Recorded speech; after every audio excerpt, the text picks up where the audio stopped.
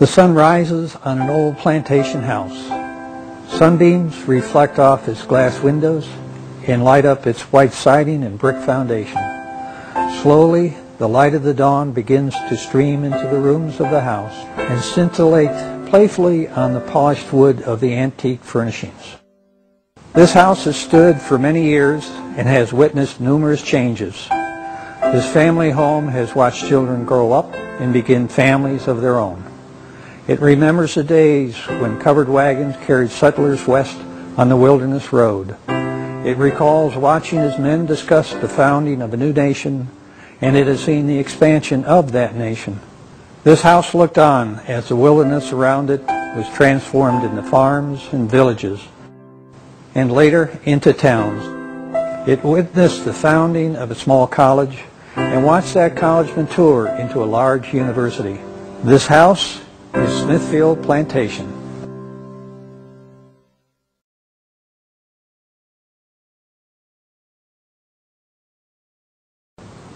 When William Ingalls chose to start his family at Draper's Meadows in the southwest Virginia backwoods, he was doing more than merely deciding on a pretty spot to live.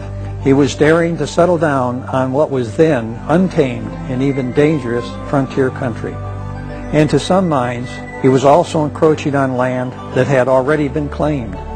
For ignoring this important detail, William Ingalls and the other settlers of Draper's Meadow would pay dearly. In July 1755, William was absent from Draper's Meadow when it was attacked by Shawnee Indians, who were trying to protect their hunting grounds from settlers.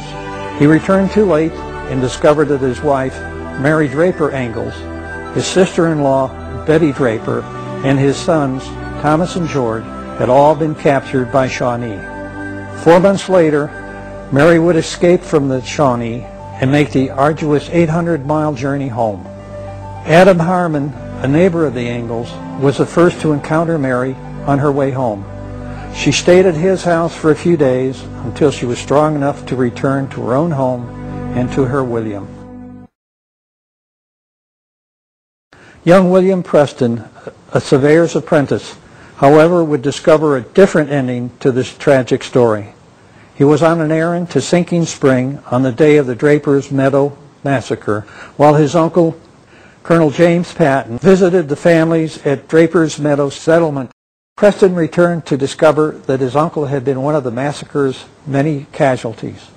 Despite the tragedy that occurred here, Colonel William Preston, appointed as surveyor of Montgomery County, would return and build a plantation in this area less than 20 years later. Because of this, he became known as a leader of the westward expansion. Not everybody, however, thought it was a good idea for Colonel Preston to move his house to the frontier. His brother-in-law, the Reverend John Brown, wrote to him, "I can assure you I am in no way satisfied with your situation. You lay too much in the way of the Indians. New River has been the course they came formerly to war, and probably will come.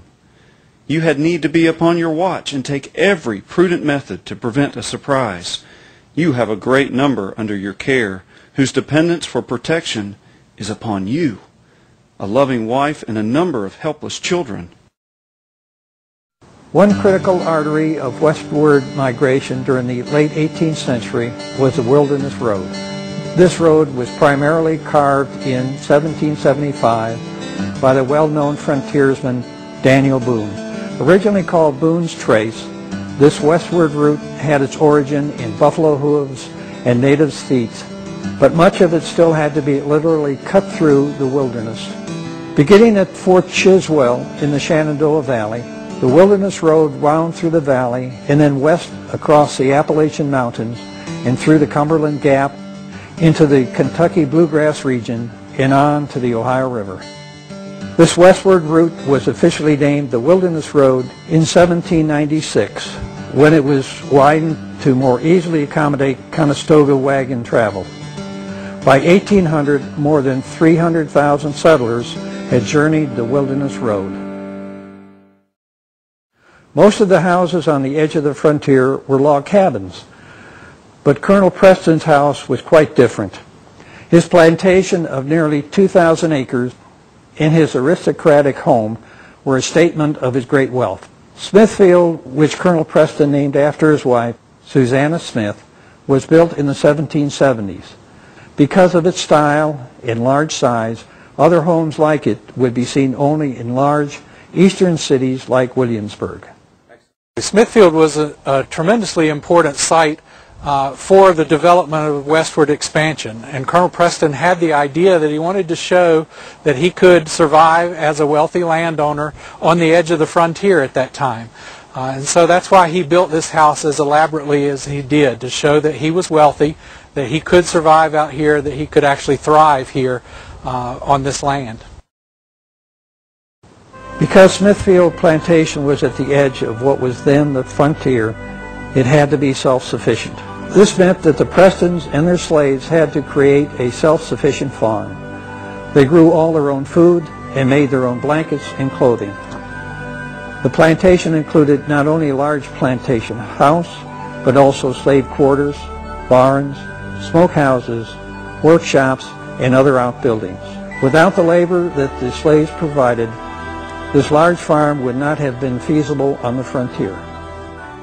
Slaves were a crucial part of the building of Smithfield, as well as taking care of the property, attending to the children, crops, cooking. They were an integral part of the making of Smithfield. William Preston, along with his wife Susanna and 7 children, moved to the plantation in the spring of 1774. At the time, their new home was not yet complete. Because of the threat of attacks by the Shawnee and the upcoming revolution, William Preston surrounded his home with a 14-foot high stockade fence. Colonel Preston wrote of the defense of Smithfield, "Smithfield is now almost a frontier, and my family are much exposed. The neighbors have joined me to build a little fort for our defense." I'm standing in front of a stockade fence that we used to represent a fence that would have been here when the Prestons built this home. They did this, we know, because of a letter that one of their daughters wrote as a recollection of her life here at Smithfield.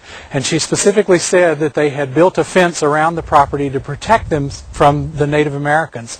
And at the time, this was the edge of the frontier, and so there was a real threat that the Native Americans would attack this area. And so as a means of protection, they built a fence that would have been much taller than the one I'm standing in front of, but this is our way of representing the protection that they needed. In May of 1778, the governor of Virginia authorized a sergeant and 12 men to be stationed at Smithfield, to induce you to remain at your habitation and encourage others to do so. Behind the fence, the Preston family moved in and began to make themselves at home. 5 more children were born to Colonel Preston and Susanna while they resided at Smithfield.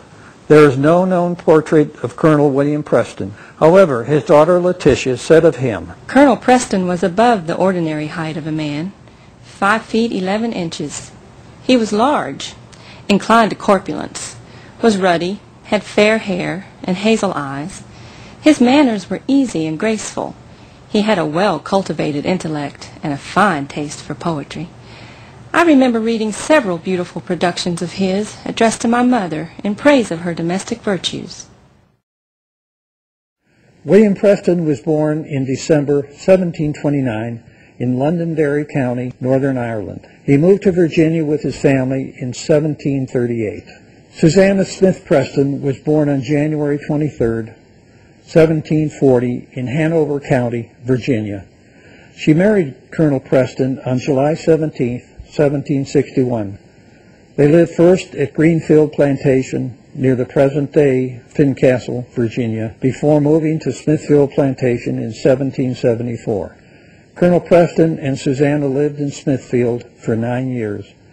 While living in Smithfield during the Revolutionary War, Colonel Preston not only actively engaged in the protection of his family and the rest of the frontier, but he continued his responsibility as a surveyor.